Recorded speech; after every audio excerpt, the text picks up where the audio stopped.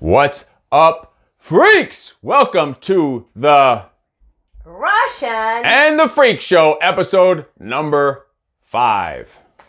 Yes, today's episode will be all about designing your environment for domination.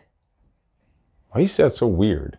For domination. Because it's all about domination. The Russian and the Freak Show, this is a show about how to maintain your equilibrium and function in this dysfunctional, fucked up world as a freak family in business and life so that you can transform your chaotic complexity into your own special normalcy. And this is episode number 5, live on the Facebooks, the Instagrams, the Twitter twats, and all that other shit. Yeah, so we're going to be discussing how our house is divided into sections. But first of all, I wanted to find out sections. They lock me in a fucking cage is what they do. They call it sections. They call it designing your environment. They lock me in a fucking cage and they throw in some raw meat to me once in a while. If I'm lucky, they put the light switch on. That's what they're talking about. Dividing it into sections, my ass. It's called fucking cages. Cages. We should. But before we're going to start it, I wanted to know from you if you have divided your house into sections. Some people follow the all well-known Feng Shui, right? And dividing the home. And, what? Well, yes, into these areas of... What the fuck are you talking about? Well, we're not going to be talking about Feng Shui. Feng Shui? Then what are you bringing it up for? Why? Because I wanted to know. You heard that on like Desperate Housewives of yes. like Rockland County or something. Yeah. No, but I know that people, when they design What is Feng Shui? Homes, what is Feng Shui? it's an old Chinese style of designing homes, so it's all about bringing the energy into the home. Well, how do you do it? I don't know, and I don't know about this, but I wanted to know if you follow this or you have like your own crazy style like we have, and we're gonna go into depths into showing you what we have done. So it really worked for us, and we're gonna find out why we have done it. Feng Shui didn't work for me. Not for you, but we created. That sounds like something you mix in with own. your rice when you're making like some stir fry or something. But we created our own environment to dominate the life, because as you know, to dominate the system, mind, body, and your business, it's all about having a good energy drawn into you and into the space where you live. So we have decided that we are going to do this, and we've been doing this for quite some time. So this is our own Peak Freak division. Let's put it this way. Freak division again, cages and fucking brick walls that get blocked off, and then other ones so we don't have this. There's a room just for the smelly socks, so I don't have to smell that shit. Because my feet, one smells like roses and the other one smells like peaches, so we don't have to worry about that. But environments, let's talk about environments. Your environment. Do you know that you are a product of your environment? You've heard it, but you don't realize how much you are. Like from way back when you were a fucking kid. Your environment that you grew up in is what created who you are as an adult. And most of us are still in our brains.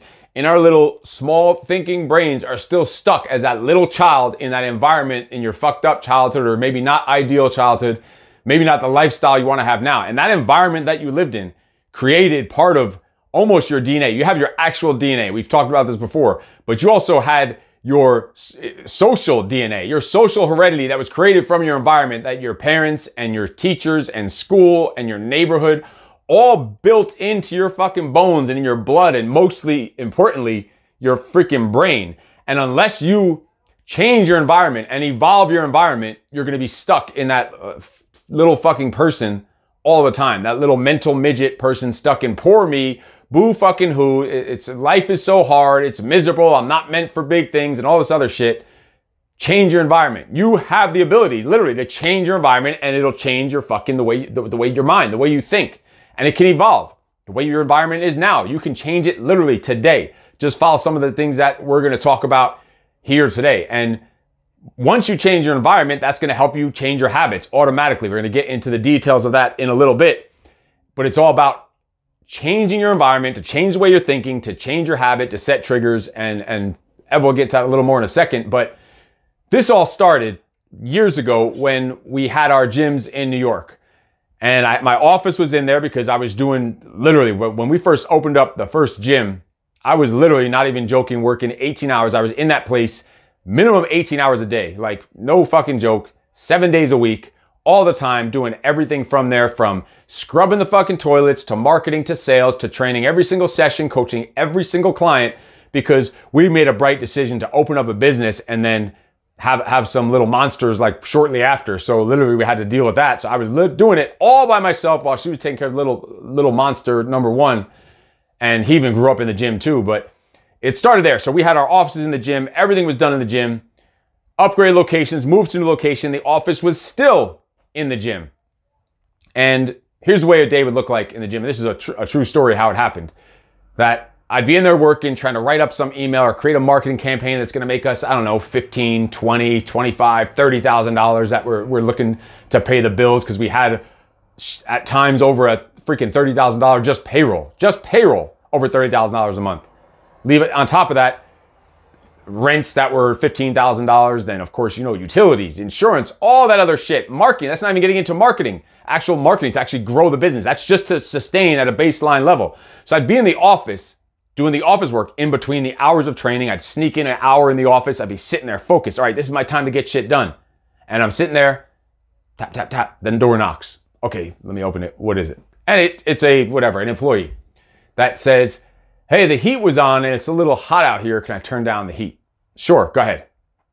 Get back to work and you're like, what was I on? And once you get distracted, it takes you a certain amount of time to get back into that flow, into that state that you're in. Now you're thinking about the heat. Fuck the bills. Did I pay the bill? Now I'm looking over, see if we paid the heat bill. Why is he bringing it up? Maybe the heat was too much, and I'm starting to get distracted from what I was fucking doing. Finally, 15 minutes later, I'm back to what I was doing. Finally in the mode, I'm flowing, banging away the keyboard. And I bang like motherfucking Donkey Kong knocking down buildings in New York City, or whoever did that. Maybe that was Godzilla. I don't know. Who the fuck was going through New York City? I don't know. Someone smashed the buildings.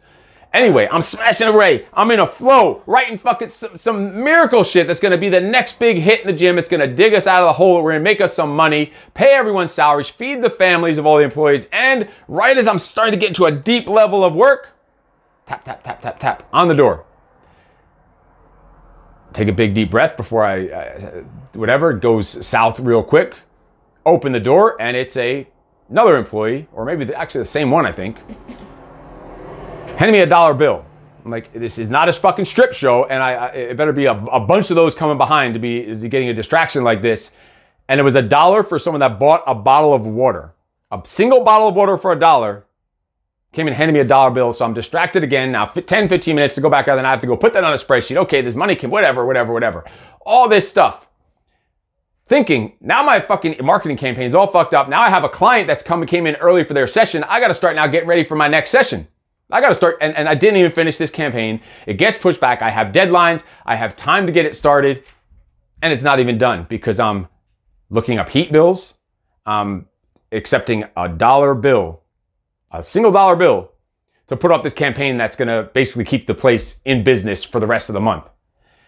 At that moment, literally, closed the door, called up a place down the road and rented a truck.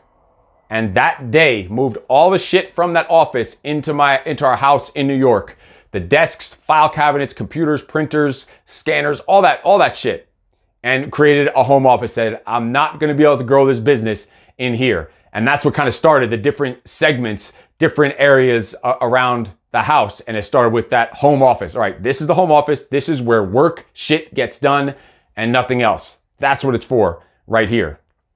Yes, and this is a perfect example. Some of you might relate to it, actually. It might trigger something in your brain right now, like, wow, I've been doing the same. Maybe you need to change really the environment and change the offices. Because I remember this day, like today, we moved everything and the whole really focus has changed for us, and it was absolutely amazing.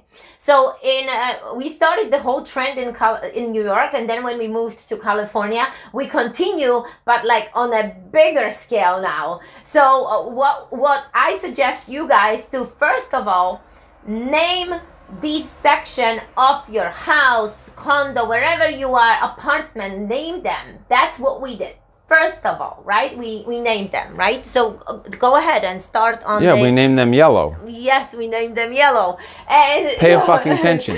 And start. Go ahead. Holy shit.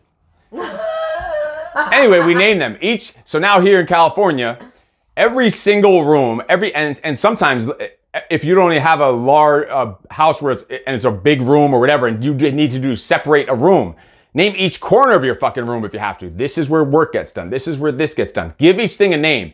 It will help trigger when you're in that room, like that name. We have different names for every room. Obviously, the office is where work gets done. Here's my office right now. This is where work gets done, where recordings get done. We record shows. We have the lights, the microphones, all that stuff.